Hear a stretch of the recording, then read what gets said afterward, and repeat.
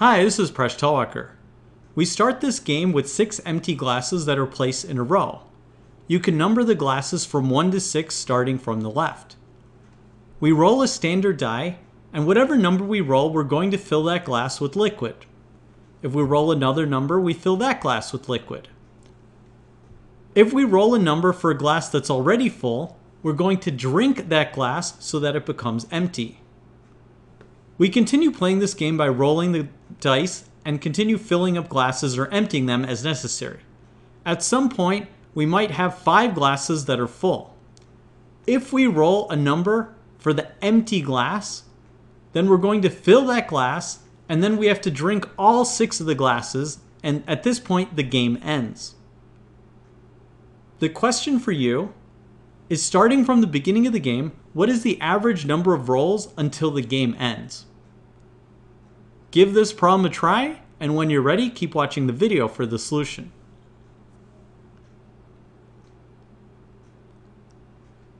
The answer is that it's going to take about 83.2 rolls for this game to end.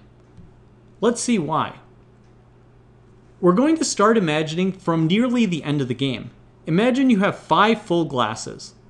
How many rolls on average is it going to take for the game to end at this point? We're going to write E of x for the rolls needed if we already have x full glasses. So if we have 5 full glasses, we have E of 5 is going to be given by a certain equation. There are 2 things that can happen when we roll the dice. There's a 1/6 chance we're going to get the number for the empty glass. At this point, the game is going to end. So there's a 1/6 chance that our game is going to end in one turn. However, there's a 5/6 chance we're going to roll a number for one of the glasses that's already full. At this point, we're going to drink one of the glasses, so we end up in a state of the game that has 4 full glasses. So in 5/6 of the cases, it's going to take us 1 turn to get to the state of having 4 full glasses. Now, how many rolls is it going to take when we have 4 full glasses? We can do a similar equation. If we have 4 full glasses, then there's a 2/6 chance we're going to roll one of the empty glasses, which means it's going to take us 1 turn to get to the state of 5 full glasses. There will also be a 4/6 chance that we're going to roll a number for one of the glasses that's full, so we're going to drink a glass, which means we'll only have 3 full glasses. So it's going to take us 1 turn to get to the state of 3 full glasses. Well, now we have to figure out what's going to happen if we have 3 full glasses.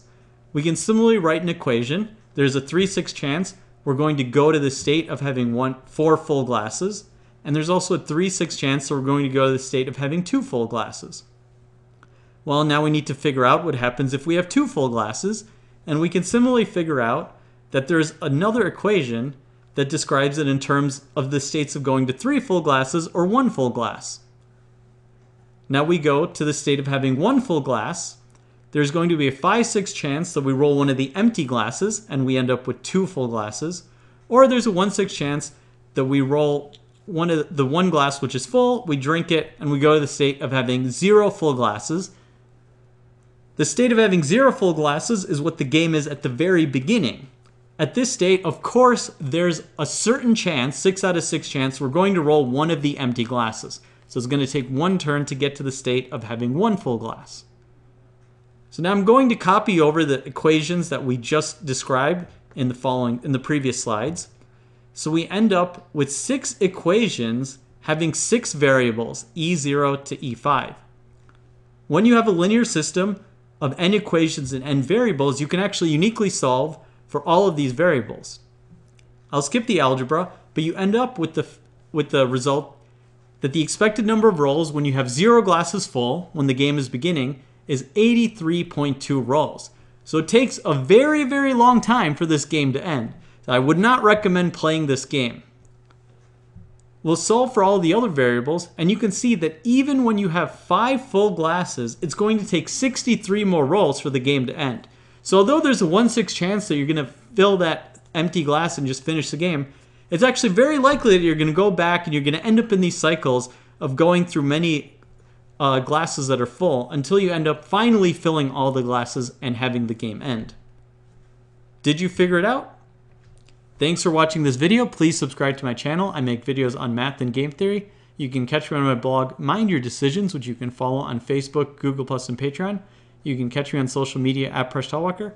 And if you like this video, please check out my books. There are links in the video description.